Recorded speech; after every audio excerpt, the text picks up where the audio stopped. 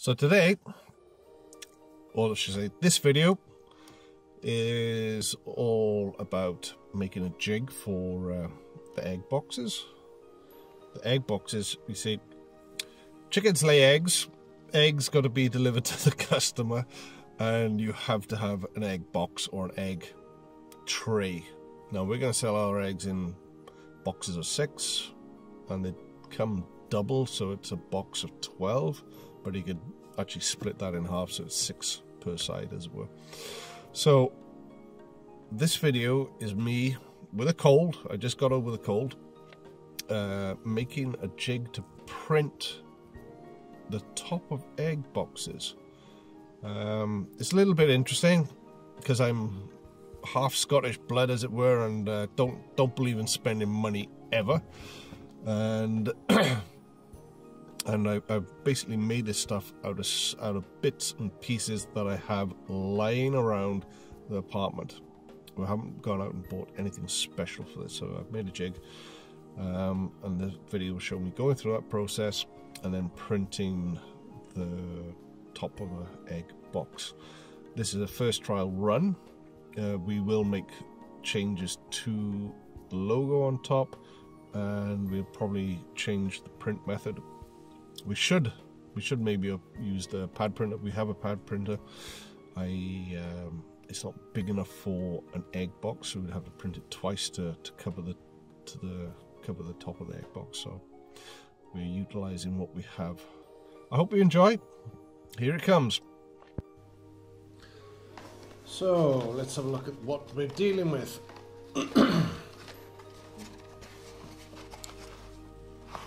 Egg boxes. Now they come in sets of 2, and we have to print across the top. So I have to make a jig so I can put these on the bed of the printer and print it without having to reset the machine.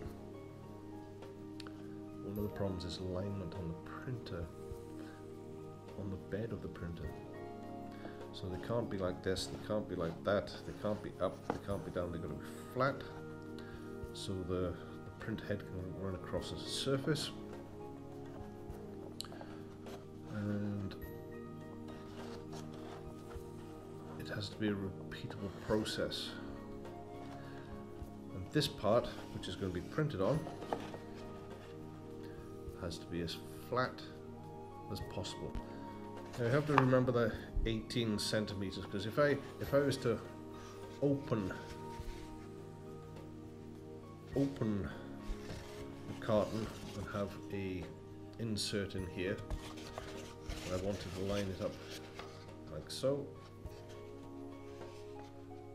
and we have to make sure that we're under 18. We're on about 15 on there. I wonder if I could capture this on a GoPro. Let me have a look here. We have a sponge, and the sponge is not far off the inner area, which needs to be flat. This needs to be flat, this area here. And I wonder if I can, such a small screen on a GoPro. Let's see if we can see.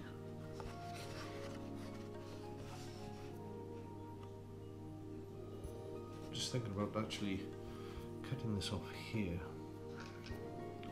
gluing it to a piece of wood, 2 supports, and then put an elastic band over it and doing the graphics in such a way that we can put elastic bands over there and just pull it down.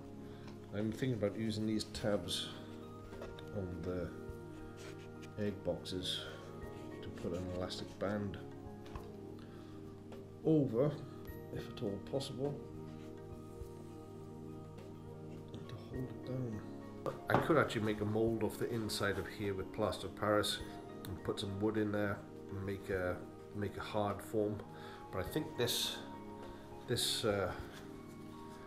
action on the top of the box with this sponge, and being a sponge, it will compress a little and be forgiving So I think that's the way forward.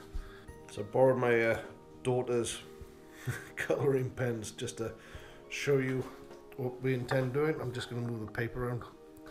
I'm suffering from a cold, so excuse me there. So this is going to be a piece of wood.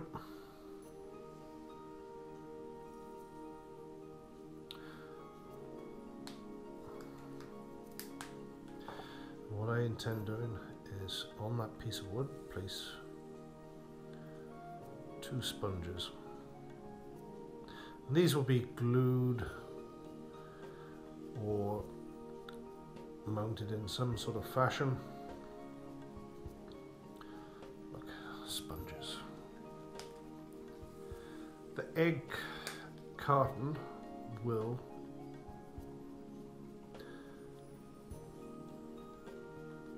sit on top, like so, and with rubber bands on the ends we will hold the egg boxes down, and that will actually give a nice level parallel surface. This bed will actually be mounted. We have a printer bed that this would rest on, obviously not drawn to scale, and we will screw up into the mounting block to keep it all secure so that we can have repeatability. 16, so we need to cut it in half. Let's get that onto the 8. Just, I mean, it's a sponge. You're going to have problems cutting this square. I'm talking about square. If I cut it at a slant and this comes out at maybe that angle, I'll use a stronger spring on this side just to pull that down more this side, and that's how we're going to compensate for any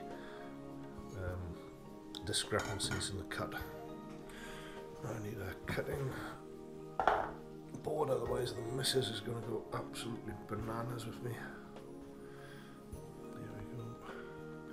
One cutting board. I'm going to wet the sides of this.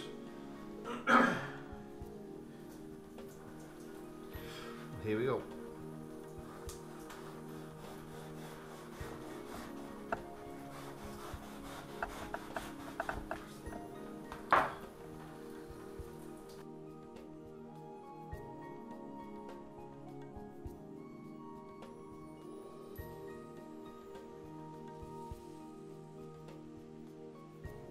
So by the time I put this up on a 2 centimeter thick plank of wood under here, mounted all, I think we're going to be okay.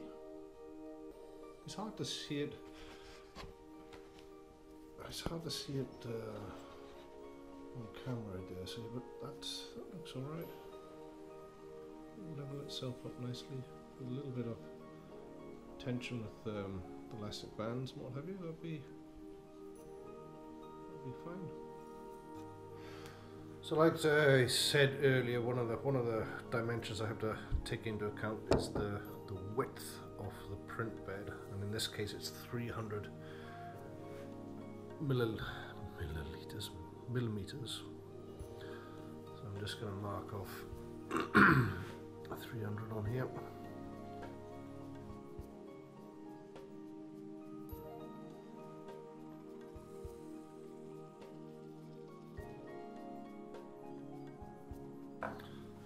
Just going to cut through here.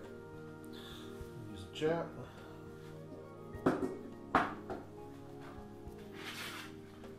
It's middle of November, but hey, it's so hot in the houses over here that I tend to wear shorts.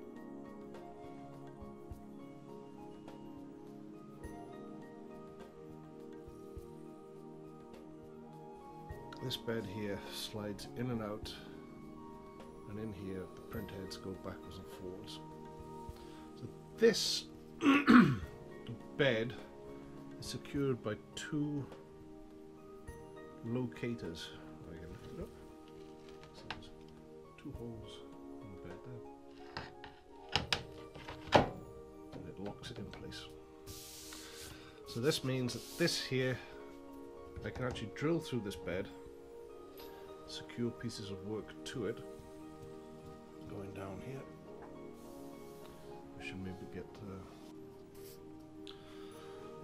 so when we're talking about the stops here to line to the edge of this wood so that it sits nicely here, I thought to myself, well, let's go and rip down some wood and make some sides to this so it would eventually touch here, and then we'd make a side for that side. Touch there. Now that would entail ripping down this piece of old MDF, which we can do. We can do that. Or I found some brackets, and these would be much better because this would keep everything visible when you print in. But there's the problem. These cannot be higher than the actual print item because it would just foul with the heads. So I have to think whether or not I need to cut this down because it needs to be, I don't know, just under here where the thumb is. There. To measure it, make sure.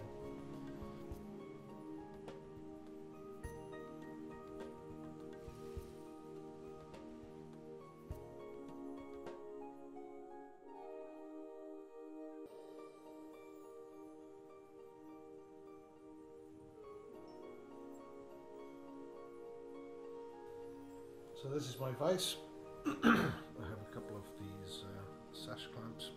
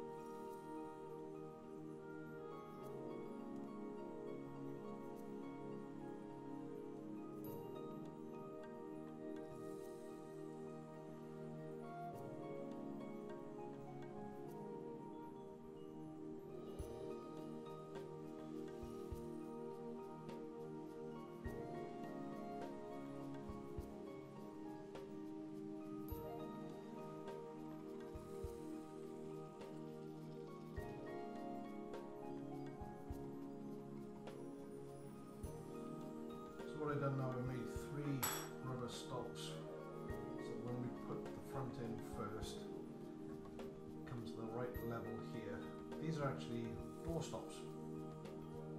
Door stops to stop the door hitting the new wall.